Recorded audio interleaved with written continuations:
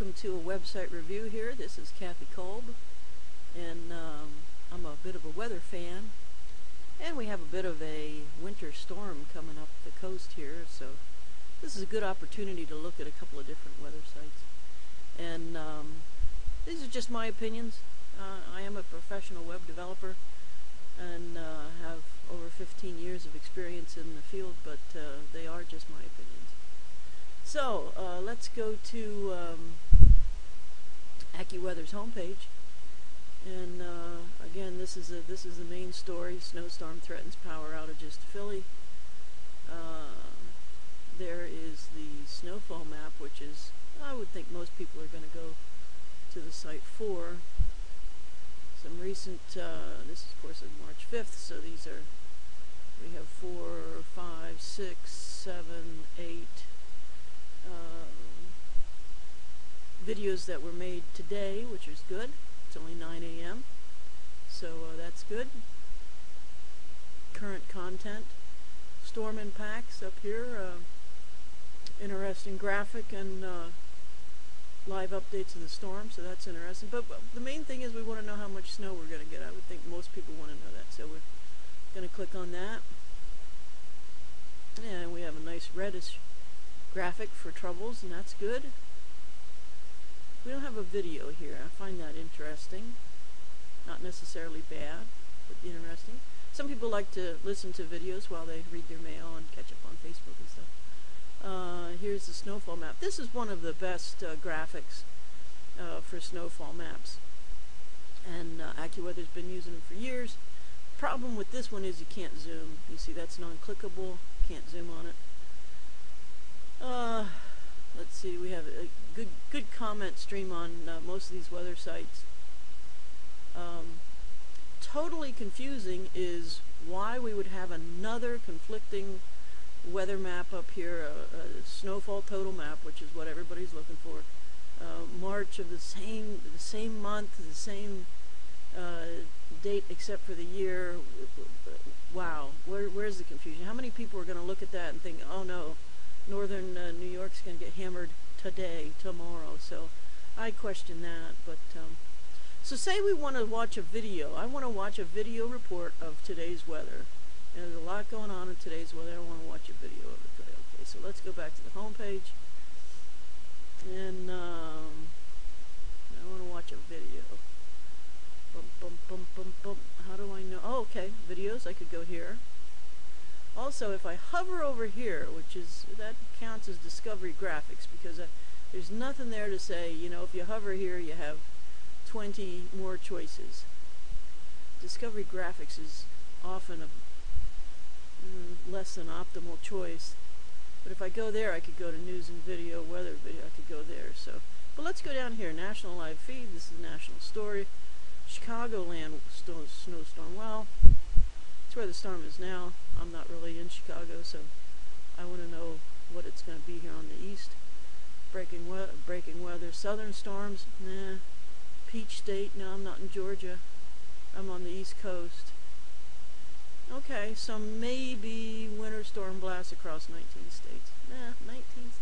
So it's probably not going to be focused on the future, but a dangerous winter storm is moving from the Midwest to the Mid-Atlantic. 19 states from North Dakota to North Carolina lie in its path of destruction. The storm has already spread snow and blizzard conditions across the Dakotas. Grand Forks reported as much as 7 inches. And while this is great news to cab drivers in Minneapolis, where winter storms provide a band-aid of stimulus to the economy, if you need a cab to the airport, you're less likely to ask a family member to drive you. Maybe they hate driving in snow. For whatever reason, cab business gets very, very busy when it snows. The snow may mean money for some. It puts many others on edge. March is roaring in like a lion, so it's better be prepared. And that's what D.C. residents are doing. The storm is expected to hit our nation's capital hard, dumping several inches of heavy wet snow that may cause power outages. The city is preparing now by fully stocking their salt trucks. For AccuWeather, I'm Jalila Ahmed. So that's an interesting, it's going to go right to the next It's in the video, isn't it? So that's an interesting report, pretty good. A synopsis, kind of what you would see, you know, running on a news show. Didn't really have the snow total in there for us, but a pretty decent. So typically I go and I say I want to see Elliot Abrams. So okay, so let's see what Elliot Abrams is saying about this storm. Oh, well, the top blog is from 4 days ago. That's kind of old. But anyway, I want to get Elliot's take on the storm. Okay, this wasn't updated today, and you know that happens. Okay, so there is a video from the person that I watch the most, but it's a day old, and you know that's okay. That happens. People need days off and stuff. Okay, so let's go to the next one. You know, interesting that I suspect that the competition knows online that the next or the competing site is just one click away off, and I have them in the browser bar up there. So now we go over to the Weather Channel. If I have a bias between these two, I'm probably rooting for AccuWeather, frankly, because they're only an hour from here, and I grew up with, you know, seeing AccuWeather all over the place, and I know the names and stuff. So there's a full disclosure there that if I have a bias, it's probably towards AccuWeather. Okay, so now let's look at the Weather Channel, which was bought by NBC, which was bought by Comcast. So interesting. So they're in a storm mode, and they're going to tell you right up top, breaking now, winter storm to impact millions. They also have this interesting social tie-in, see friends at risk. So they're going to say right up top, bam, we're in a big storm. With the red, I like that. This is saying this is doggone important. So that's good. Now, I would have expected a video here. We have a screenshot. It's interesting. When was this posted? Posted today, this morning. Okay, that's good.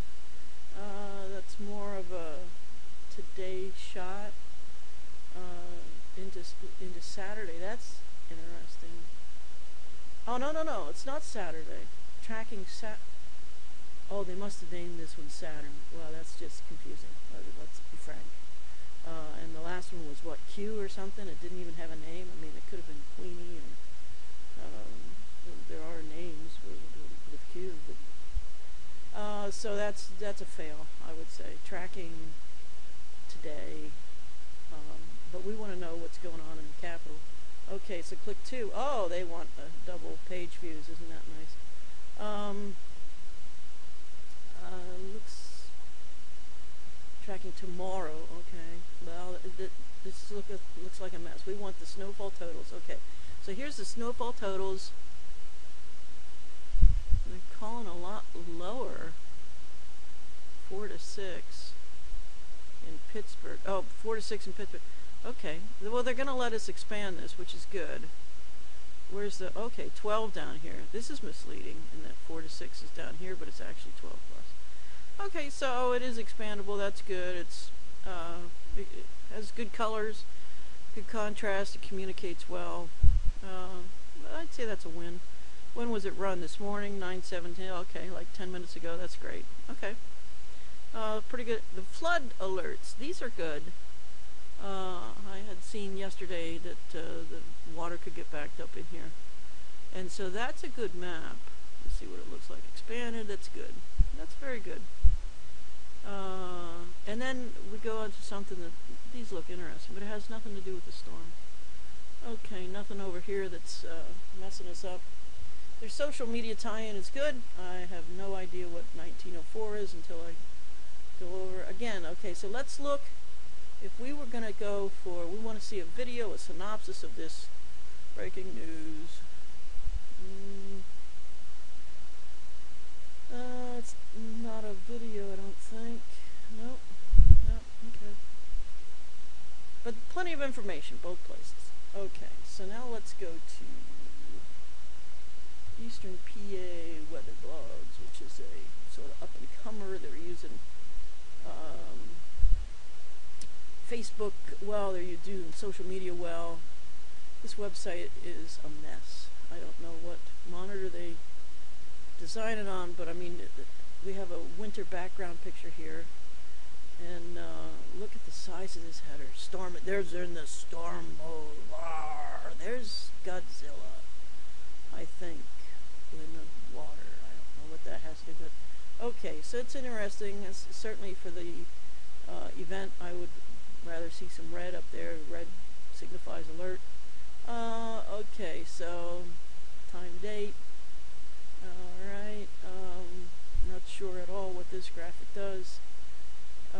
Geographic placement, I suspect. Okay, so here's a ticker, which, wow, making someone wait for linear information anymore is not a good way to go.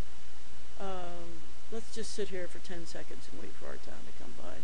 Not. Countdown to spring. That's kind of cool. Has nothing to do with storm mode. New model pages is good. This site is often for, kind of targeting more weather nerds, which is cool. They're affiliated in some way with Weather Bell, and Joe Bastardi is a really great forecaster. So they have some screenshots. Let's go back. They're weather maps, which are very good. They post them on Facebook on a regular basis, and they're really getting known. Again, this header is just huge.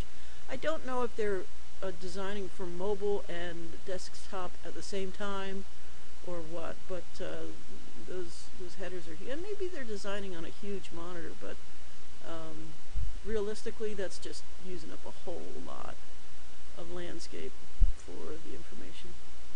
Okay, let's look at their snow map, which is really what we're focusing here on, which is very interesting in that it deviates largely from what the previous two market leaders are using as far as colors and things.